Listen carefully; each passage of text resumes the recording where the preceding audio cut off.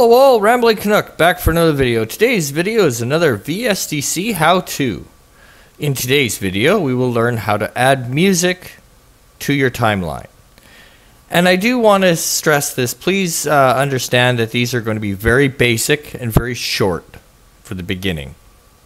So it's just going to be going through step by step how to do something covering that topic, and then we'll slowly start adding things to it. Is my goal for this. So I hope you all enjoy, and without further ado, let's get to it.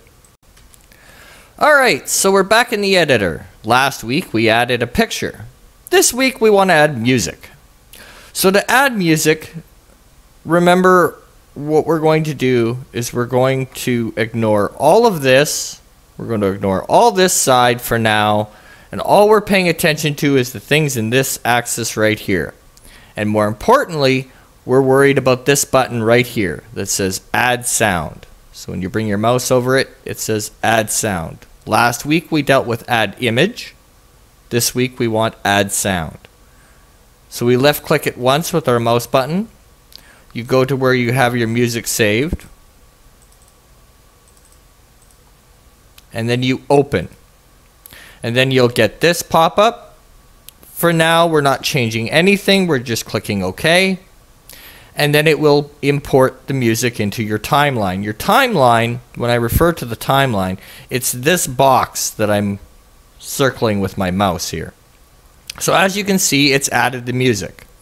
The picture is here. Music is here. So in order to get the music to play over the picture, we left click and drag down and move over. Okay, so now your music will play with your image.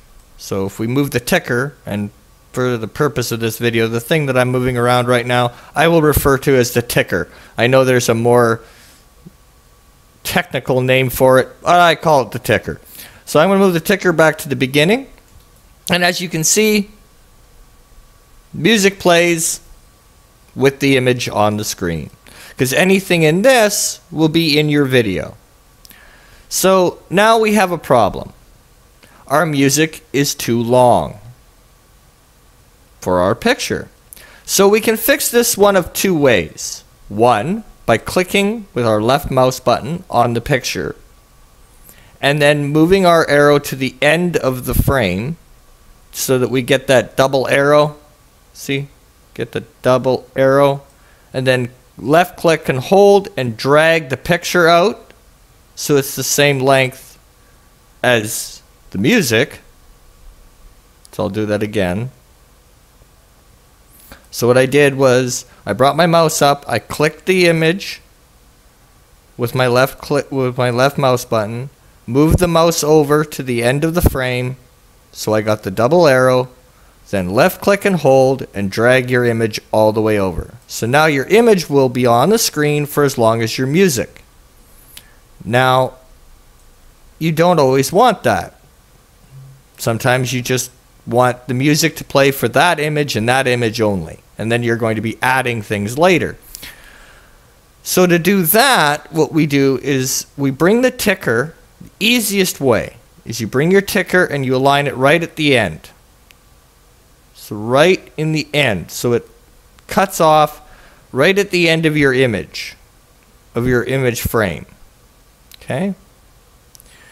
Then you would click the music with your left button once so that it highlights it. Then right click so that you get this menu.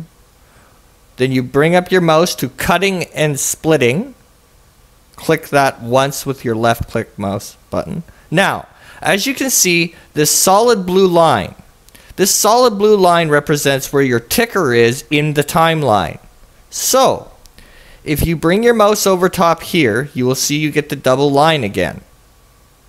The double arrowed line. Left click, drag all the way to the end. Again, you left click when you get the double arrows, and you drag it all the way to the end. And then you hit cut region. And then you apply settings. And now, once you hit yes, now your music and your picture are the same size. All you've done is you've cut off all the excess music. So that's going to be our video for today. I hope you've enjoyed. I hope it's been somewhat helpful. And if you have any questions, please do post them in the comments and I'll try to address them in a future video. And until next time, take her easy, folks.